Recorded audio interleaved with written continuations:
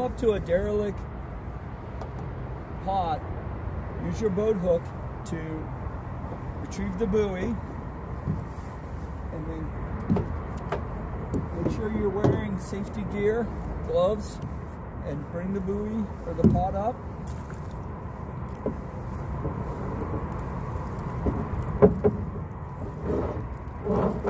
And once on board, you can fill out the data sheet on the phone and take a picture.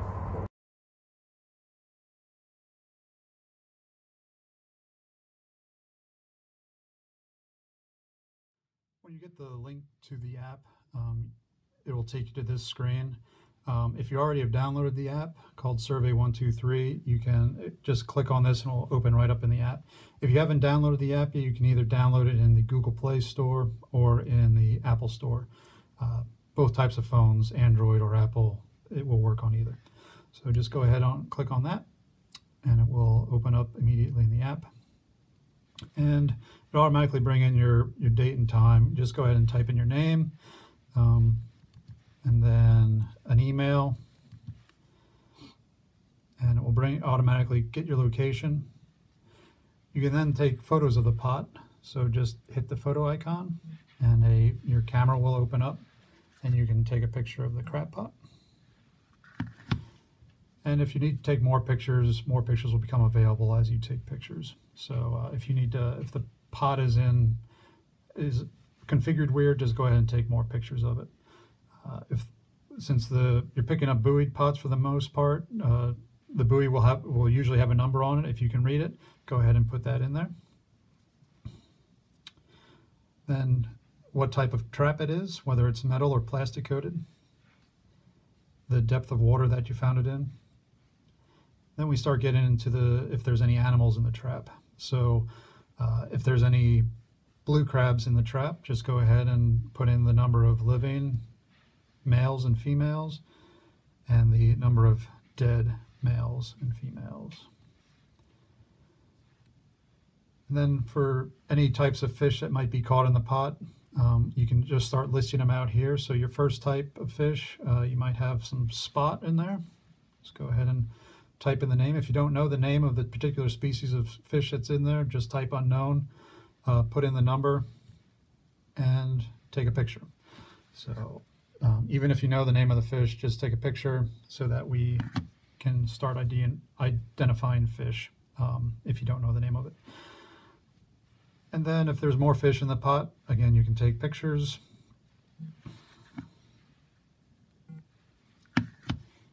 And put in a description of those type of fish. So let's say there was a croaker in there. And there's one croaker. All right. And if you have more fish, they will just keep on coming up. So you can just keep on taking pictures and it will just keep on adding more forms. I think we have 5 forms in there for fish. And then if there's any other animals other than fish or crabs in the pot, such as turtles, muskrat, whatever, or if there's a lot of oysters on the crab pot, we'd like to know that information also. So you can just type in whatever you find there, or if you don't know what it is, just put in unknown. And again, you can take a picture. And that will be stored on the camera, on the phone. And then if there's any other things weird with the pot, just go ahead and put in the notes. So if there's lots of growth on the pot or anything that you think might have been missed from the photos that you took of it, just go ahead and add it in the notes. If you're happy with everything you've inputted into the app, everything's filled out correctly, go ahead and hit the check mark, and this will come up. And then you can hit send now, and it will go right to the map. And all you have to do to start your next survey is hit that again and hit collect, and you're back in it. It'll automatically again bring up the date and time. So you don't have to use the link that's emailed to you every time. Survey123 will be put onto your phone, the app that we're using.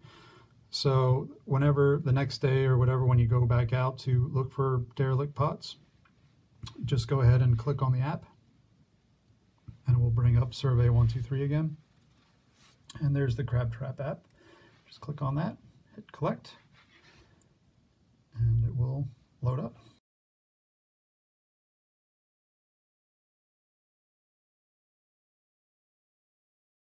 When you're retrieving derelict traps, if you come across any pots with a very small mesh and a small funnel, it's most likely an eel pot. Eel pots are legal to fish, so make sure you put those back. Do not remove any eel pots.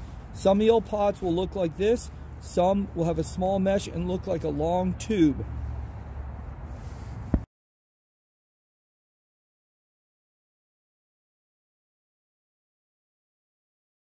If you happen to come across a crab pot that you can't pick up because it's either sanded in or it's too heavy to pull up, just go ahead and start filling out everything, get the GPS point, date and time, take a picture of the buoy if it's easy to get to, write down the buoy number if it's easy to read.